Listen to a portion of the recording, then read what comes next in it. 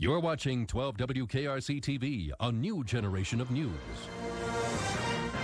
12 Newsmakers starts now. Good morning and welcome to Newsmakers. New Year's Eve 2000. Remember last year, 24-hour coverage of the new millennium as it rolled across the globe, near panic about the impending doom that would be wrought by Y2K.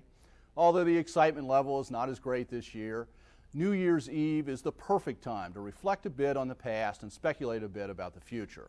A few days ago, 12 News reporter Jeff Hirsch looked at the issues facing the city of Cincinnati in 2001, from filling potholes to filling the hole left by Nordstrom's. The Regal Hotel is smack in between what downtown Cincinnati has to deal with in 2001. The Nordstrom's hole on one side, the convention center on the other. Nordstrom's backed out, leaving downtown shoppers and workers asking what's coming in. Put some stores there that, we can come downtown and see that it's nice, go in and shop. And convention center is too small. Expansion would mean more business for restaurants and hotels. It'd be real helpful to us because we'll have work to do and have jobs to come to every day and not be laid off. Mayor Charlie Luken says it's important to fill the Nordstrom's hole, but with the right things, don't rush. The site will become parking while a panel of experts investigates options. Convention center expansion is also critical. If we're going to be a big-time city, we're going to have to do it. The return on investment is 10 times what a Paul Brown Stadium is. So far, the city has about $180 to $200 million committed for the project, but another $130 to $150 million is needed. County and state involvement are essential. Now, there is good news on the housing front. This old office building and several others as well are being renovated to bring hundreds of new residents downtown. Well, housing is actually a passion of mine because I think long-term it's the key. I mean, in some ways things are going to cycle, and the city's going to be reborn the same way it was born 200 years ago, and that is with people living here. Of course, most people do not live downtown. The mayor says spending will double for neighborhood market rate housing and neighborhood business districts. There's also more money for road repairs. One other big issue down here at City Hall, the switch over to the new stronger mayor form of government and the first ever political race for that office in the fall. The current mayor, who's expected to be the favorite to become the new mayor, says he hopes everybody just puts that issue aside for several months and concentrates on the other issues facing Cincinnati. Jeff Hirsch, 12 News. To explore these and some of the other issues that face the city, I'm joined this morning by Charlie Luken, the mayor of Cincinnati. Charlie, welcome back to Newsmaker. Happy New Year to you, too. Thank you. Of all those things that Jeff talked about in the package, you and Jeff talked about, what is it that you think is the highest priority in your mind? Well, two things. I think that housing in and around the city, right now the markets tend to be in neighborhoods close to the city and downtown, the Mount Auburns, the East Ends, the Price Hills. When you say the markets, the hot yeah, where markets. people want to live, Mount Adams, places like that. Those are real opportunities for us. Meantime, we got to do a better job of improving our neighborhood housing programs and our neighborhood business districts. That's why I'm happy that in this last budget we passed, we have more money in the budget to do something to improve neighborhood business districts. Well, this is all related to the news, not unexpected, that we're getting from the census about declining, declining population, and the city just has to bring back some of, or get more people living in the city, right? Dan, I think for next year, and actually the whole decade, the strategy's got to be focused on one word: growth. Growth in investment, growth in residents, growth in jobs in the economy, because the decade of the 90s and the 80s and the 70s have not been particularly kind to cities. And right now, we've got to make a stand because things have gotten to a point where the urban core has got serious problems, and it must be reborn. And I think we have some great opportunities. Well, you were in that one of those interview bites. You cited history. The city will be regrown. Right. So you opened a door for me. Yeah, you're the historian. Yeah. So from a historical point of view, the way the city grew in the late 19th, early 20th century was as people went out of the city, left the city, went to Clifton, went to Westwood. They formed their own cities, and the city annexed them and brought that tax base and this population back in. If we look at what's happening in other places, whether it's Indianapolis, Nashville, Columbus, and Charlotte, most recently in Louisville, just in the last election, they've gone to city-county form. This has almost been the third rail of local politics. You can't talk about this. Is there any way that the city has to be thinking, though, about some sort of collaboration, official collaboration with the county? Well, annexation laws in many states, as you know, Dan, are much more liberal than they are in Ohio. Right. So annexation is really not that's really off the table. No. I And think. when you've got people like Dusty Rhodes in Delhi and Anderson Town, I mean, those people have vested interests in their neighborhoods, and God bless them for that. They care about them, they love them, and they don't particularly want to be part of the city of Cincinnati. I think the key, though, and we're seeing a little bit on the Port Authority as we develop the riverfront, is regional economic cooperation and how we can participate. There is an interest, whether you live in Marymount or Delhi, in the success of the urban core. And my challenge, and the challenge of the city, is to make people understand that it is very important in this city and every city in America that the urban core survives and is healthy. So I think economic development issues are where we can collaborate. Transportation issues, OKI, what we do about light rail, what we do about bus transportation, those kinds of issues I think we can make progress on. But the issue of annexation, as you know, for a myriad of very good political reasons, will not be on the table this year. Yeah, well, I know annexation's off, but I am concerned about the long run because you say in the neighborhoods we have to invest more in business districts, in housing, et cetera, et cetera. That line has been out there for a long time. Is there anything different about what we're going to do next year or the next 10 years than what we did in the 70s, 80s, and 90s? Well, I think two things are different. First of all, I think there are hot markets in and around, the Price Hills and the East End, and over the Rhines and the Mount Auburns and downtown. So maximize those. Yeah, you can't create a market. If there is a market, though, you can move it along, and so there is that market. The second thing, I think the city is doing incrementally a better job in providing basic services to the citizens. We went from 35 lane miles of road improved 2 years ago to 140. We're doing better incrementally in things like removing snow. The school system, I think, incrementally now, is moving in a very positive direction. And that's a critical one. And that's a critical piece of this. The urban core is going to have a tough time.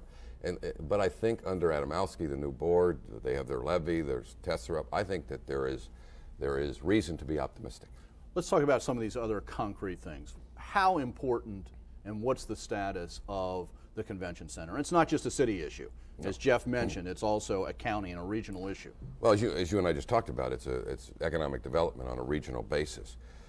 My sense is that we have got to figure out a way to expand the convention center because it brings jobs and dollars. And the return on investment, I mean, compare it to what we get for the $450 million in Paul Brown Stadium. I mean, it's not even close.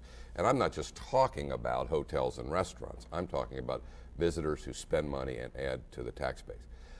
Having said that, the challenge of putting together the funds, and I am not going to sell the public on a package that says we can do it for $280 million, then get into it and find out it costs $400. We've been down that road.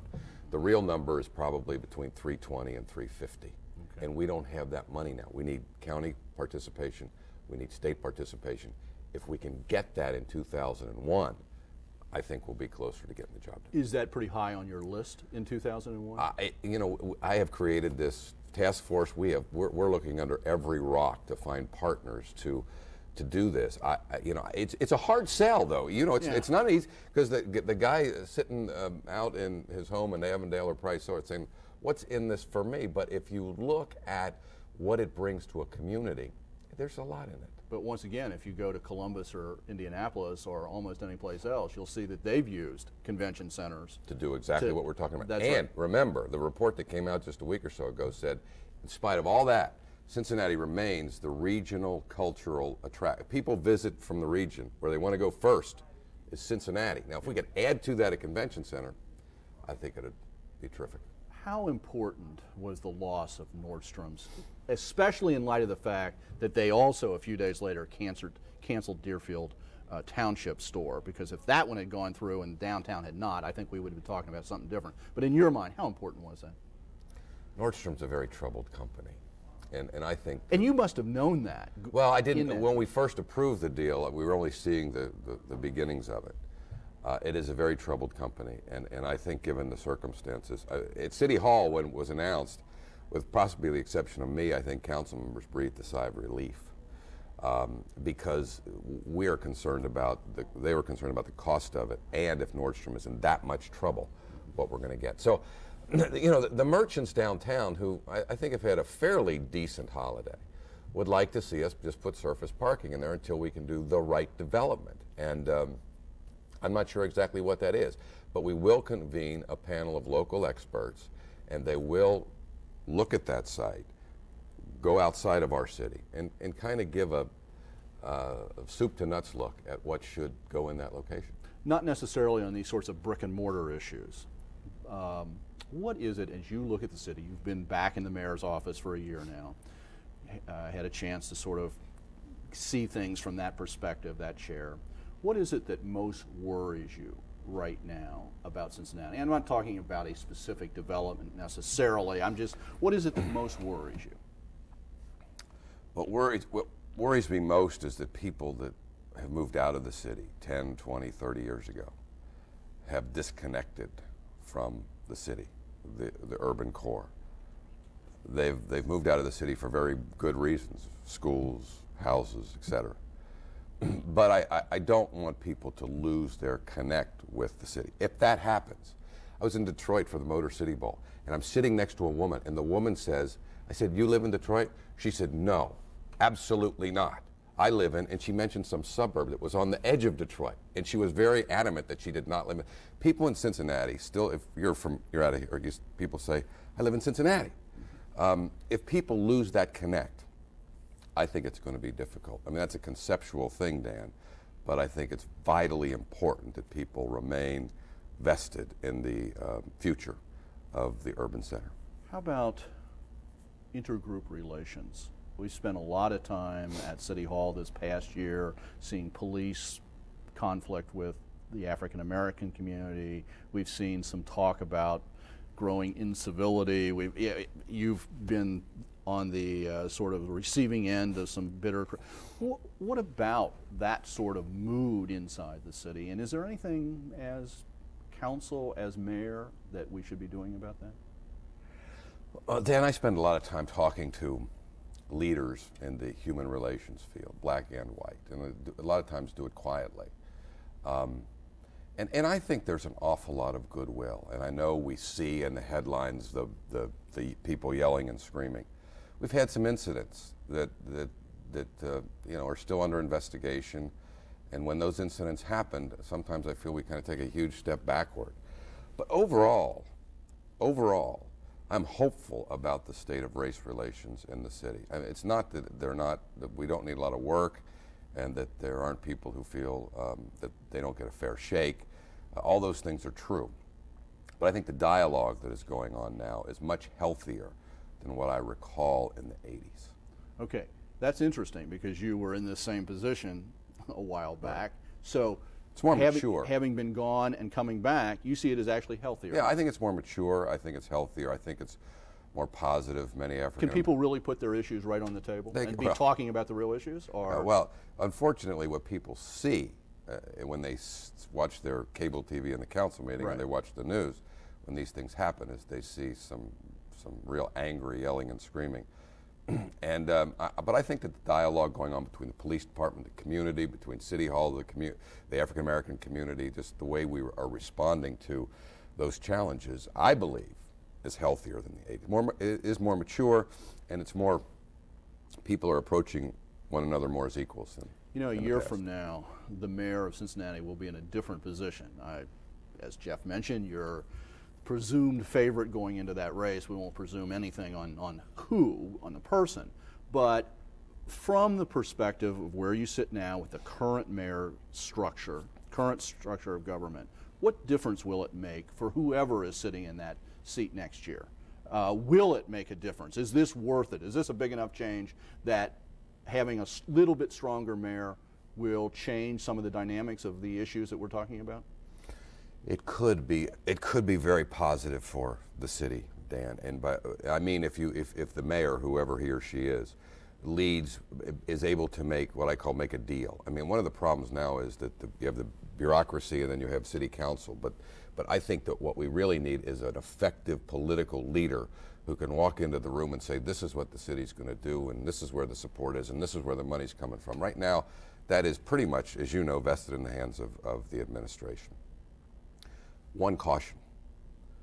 City council is still the most important cog in the manager, mayor, council form that we're moving into. If the council and the mayor and the manager, if that's a bad relationship, I think that, as I say, bad people can ruin a good system, and a good system is not necessarily the answer. You need a good system, and you need people cooperating and working together. Do you feel like over the past year, I am very optimistic about the future of you've been able to council. get more cooperation? I am extremely optimistic, not only about where council is going, but where the new election will put us. We have vacancies. I'm just looking at what I'm seeing. You've had some of the people, talked about them on your show. I think that the new crop, the young people, the next John Cranley was here a couple weeks ago. The next generation from me. I think it's a tremendously exciting group of young people, very intelligent, and almost a throwback to the quality of people that City Council got back in the 50s, 60s, and 70s. I mean, the quality of these people coming on is almost a throwback, and you and I unfortunately remember that. Oh, they're all friends. Yes, they are. One final question, tough question. You were describing this sort of triangular relationship, mayor, council, manager. Tough decisions still have to come up this time next year about the manager? Yes. Before then? I would hope not. I think John Shirey, with a better council, is performing better. And if you watched his performance during these last budget, I mean, he was right there on every issue council had a question about. He was right there on top of it. And I think he performed well. And what happens after the election will depend on that elected mix. Well, Charlie, you're going to be back a lot in 2001 because we got some interesting new kinds of races this year. Yes, we do. And have a good new year and look forward to talking to you. Thanks for having me on. Okay. Stay tuned. 5, 4, 3, 2, 1. A year ago, the region rallied around the deep tones of the Millennium Peace Bell in Newport. This afternoon, the World Peace Bell will once again call people to prayer.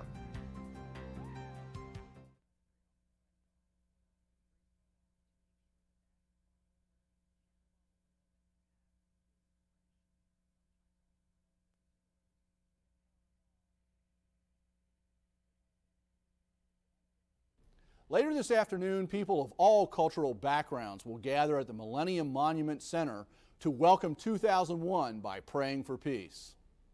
Welcome back.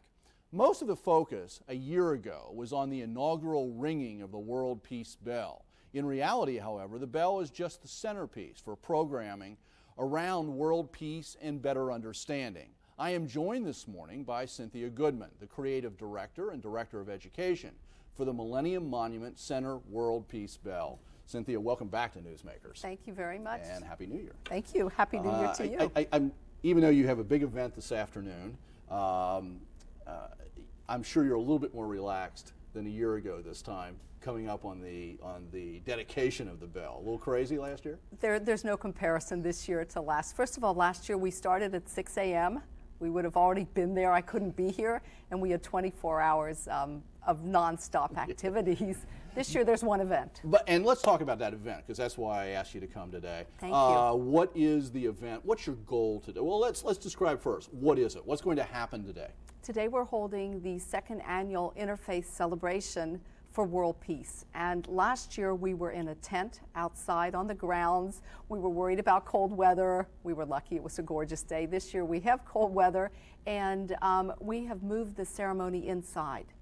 So we will be holding the function at the Syndicate Restaurant. Has a large ballroom right across the street from the Peace Bell. And for those who aren't familiar with it, it's 18 East 5th Street in Newport, Kentucky. And we're going to give all of those details at the end, so people will be able to see all of that. This ceremony, you're gathering together religious leaders from all different backgrounds to come together to do what? What's the goal of the total event? Well, we really like to think that this is a moment to both be reflective and celebratory on the eve of the new year. And we've had the most incredible group of interfaith leaders from the greater Cincinnati area who are joining with us for a second year. And I think our main goal is both to appreciate our differences and to sense that as different as we are, we have a strikingly similar belief in a supreme being and also a fervent wish for peace. You know, one of the things is, and the ceremony last year, the ceremony at Xavier University this fall, if people haven't had an opportunity to experience the way other traditions pray, celebrate, this is really a great, it's very colorful, it's very inspiring just to be there, right? For me, it's been inspiring. It's been an eye-opener. We've had to, as I say, respect each other's traditions. We have a group from the Native American Indian Council led by Jean Marie Brightfire, who will be doing a shawl dance and prayer. And evidently for the Native Americans, when you open your shawl, you send a blessing out to the audience. So that's one of the things people will be witnessing. We have a wonderful also Hindu choir. A group of Jain children who will be dancing to a song that talks about peace in the Jain religion, and they are really backed by popular demand. These kids were so cute and so really did such a well-executed dance last year that they're back again. Good. Let me, in the time we have left, let me just talk a little bit about the Peace Bell. Since last year, over this past year, what really has been the role of the Peace Bell, the World Peace Bell, as you have understood? How's it evolved over this past year? I think we've had a number of activities that have focused on the fact that the World Peace Bell is there for everyone in the community. We spent a lot of time developing our educational program. We're about to launch an educator's guide, which is a K-12 educator's guide, which will come out this spring. And so we've really started with kindergarten students, middle schoolers, high schoolers, trying to teach peace and peace education in the school, in the hope that it goes from our schools to our homes to our communities. And is your audience Northern Kentucky, Greater Cincinnati, the United States? What do you imagine your audience to be? Well, we like to think that we're starting in Greater Cincinnati, and we are sending our message out to the country and to the world. Last New Year's, we were seen in Australia, Thailand. It always astonishes me when I travel that I mention the Peace Bell and people actually saw it on TV. Just on a very practical level, how often does the Peace Bell ring? I mean, in the sense of being swung, not just being hammered, but as we learned last year, all the details about bells. That's right, there's a difference. That's a good question. Daily, it swings and rings, which is what you're talking about, at noon. And the reason why I say thanks for asking for on December 31st, today, we will be ringing and swinging it at the conclusion of our ceremony. At the end of the ceremony inside the syndicate, we will go outside to the Peace Bell, and we will have a benediction there and a ringing and swinging of the bell, and then again at midnight. You know, then last time you were here, very briefly, you talked about the goal for the exhibits and the monument itself. Is that still online? Very much so. So we're hoping, you know, in the very near future to begin breaking ground, and we're developing the exhibits, and we're, you know, moving forward with the project. Well, good luck with the total project, and Thank good you. luck with today's ceremony. And let's give Thank some you. details about that. The second annual Interfaith service in celebration of world peace will be held this afternoon from 2:30 till 4 in the Syndicate Ballroom at 18 East 5th Street in Newport, Kentucky. Easy to find, by the way, right across the street from the Bell. Thank you for making Newsmakers a part of your Sunday morning, and thank you for being with us all this past year. Everybody here at Channel 12 wishes you a Happy New Year, and we leave you this morning with a reminder of the sights, sounds, and the excitement of last New Year's Eve with the Peace Bell.